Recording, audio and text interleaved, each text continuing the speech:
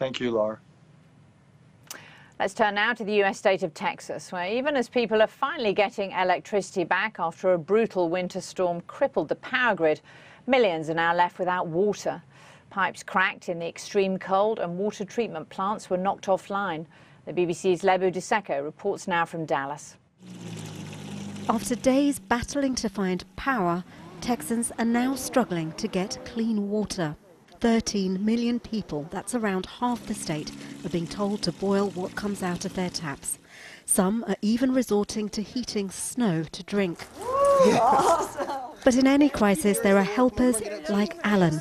He's bought hundreds of bottles of water for his local community. Super important. It really is. You know, this takes the burden off of me having to get out and drive around. So I appreciate this. I really, really do. It's been a grueling few days for Alan, who's dealt with power outages and now has no food at home. I was very cold. And every time that I would get out of my car to go back in just to have somewhere to lay down, I had to decide, do I want to stay in an uncomfortable position in my car in the warmth, or do I want to go into a cold home and lay in a comfortable bed? Today, I'm going to do this water, and then after the water, I'm going to check and see what type of food people lost and see what I can do to replace their food. Honey, this is more than enough. Thank you. It's clear Alan's making a huge difference to his community, bringing supplies like water and even electricity generators.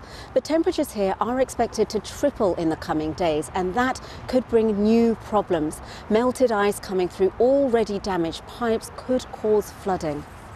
That could see precious supply dwindle even further.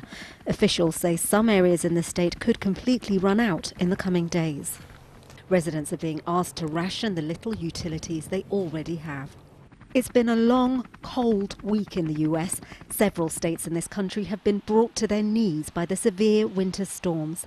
It's too early to definitively link this weather to global warming. But what is clear is that the US needs to be better prepared for a changing climate.